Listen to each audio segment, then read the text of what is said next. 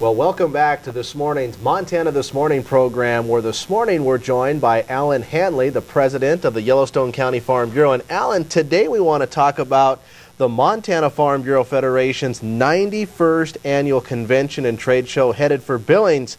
It starts this Sunday at the Crowne Plaza. As the Yellowstone County Farm Bureau president, give us some of the highlights about this year's statewide event.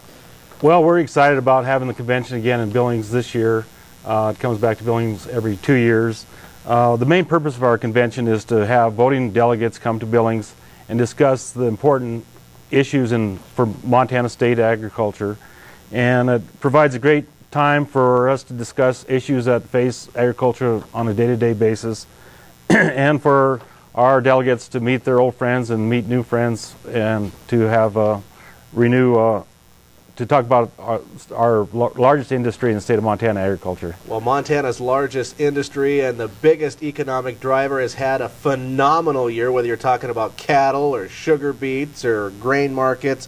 And you're also going to bring in some of this region's and nation's top-notch speakers. Give us just a preview of some of the topics and who's going to be in town to cover this big industry of ours. Well, we're glad to have some university professors. Dr. Chuck Gerba is going to be speaking about challenges of food safety in the 21st century. Everybody's concerned about food safety, and he's going to discuss some of the issues with food safety. We have American Farm Bureau livestock economist John Anderson will be here on Monday, November 8th, to talk about the livestock market outlooks. We have from Montana State University will be here talking about passing on from one generation to another generation their family heirlooms, and talking about wheat stem sawfly. And then there's going to be some events for young farmers and ranchers and students. And finally, Alan, the convention itself, for most convention goers outside the delegates, will actually kind of come to an end on Tuesday night with the awards banquet.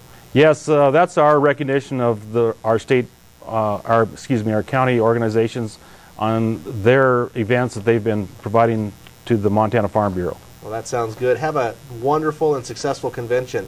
Thank you. Again, the convention runs Sunday, November 7th through Tuesday, November 9th. I bet for additional details you can check out the Montana Farm Bureau's brand new and more interactive website at mfbf.org. Stay with us. We'll have more news and weather headed your way after these messages.